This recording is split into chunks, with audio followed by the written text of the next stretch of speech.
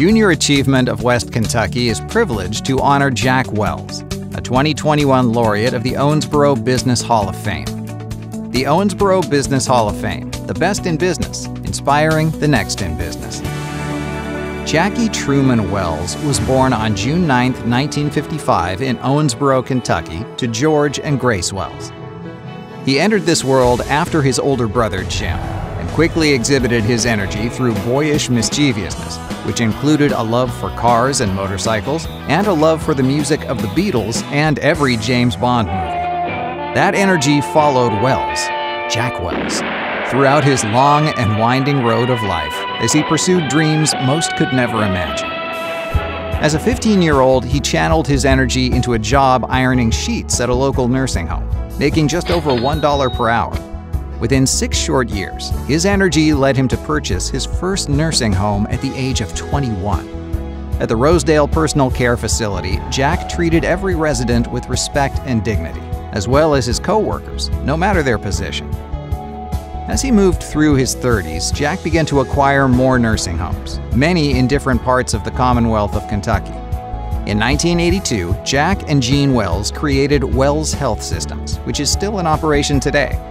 He also began to expand his entrepreneurial enthusiasm by growing into the areas of pharmacies and home health services, which brought on new partners and risk. But this was at the heart of who Jack was, a risk-taker. As Jack moved into his 50s, instead of remaining in the successful space he had crafted, he felt it was time to take another risk and explore something new. By the time Wells Health System had been sold in 2006, it had become the Commonwealth's largest group of independent nursing home facilities. At the age of 51, after evaluating the next chapter of his life, Jack set out in a completely new space, the vending and food services sector, by purchasing Canteen at Your Service. Jack and his partners would go on to forge a path that would create one of the largest vending and food service businesses in the United States, with more than 15 acquisitions, including John Conti Coffee, and comprising more than 800 employees. While still in his 50s, Jack redefined himself yet again with a foray into banking investment, as well as real estate development. He aligned with Independence Bank, where he served on the board of directors, to create one of the largest community banks in the Commonwealth. And his real estate investments included projects in Owensboro, Indianapolis, Paducah, Bowling Green, Florida, and the Dominican Republic.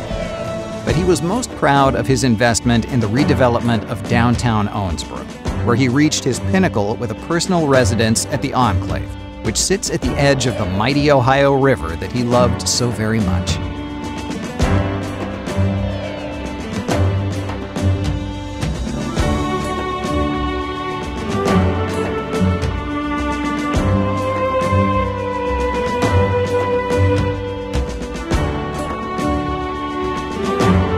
While seamlessly managing these many business entities, Jack invested his time, talent, and treasure in giving back to Owensboro with great love and enthusiasm.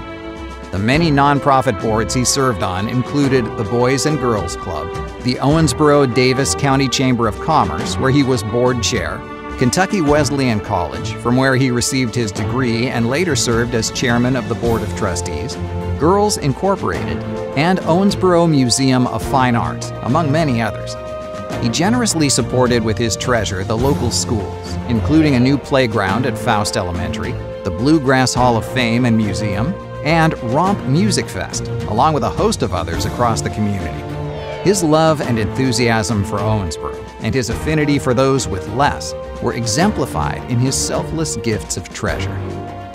Through it all, Jack was recognized for his accomplishments, including KWC Alumnus of the Year, Chamber of Commerce Entrepreneur of the Year, and the Ira O. Wallace Award, which is the highest honor given annually to an individual in the long-term care profession in Kentucky. But in the end, he sought no acclaim. He simply wanted to use his good fortune in life to lend a hand up. Jack was a faithful annual supporter of Junior Achievement and believed in JA's purpose to inspire and prepare young people to succeed in a global economy. Jack took his boyish energy and propelled it over the decades, creating an immeasurable impact on those he touched. As we come together to celebrate the long and winding road that took Jack from humble beginnings to the pinnacle of success, we are reminded all we need is love. Jack Wells, the best in business, inspiring the next in business.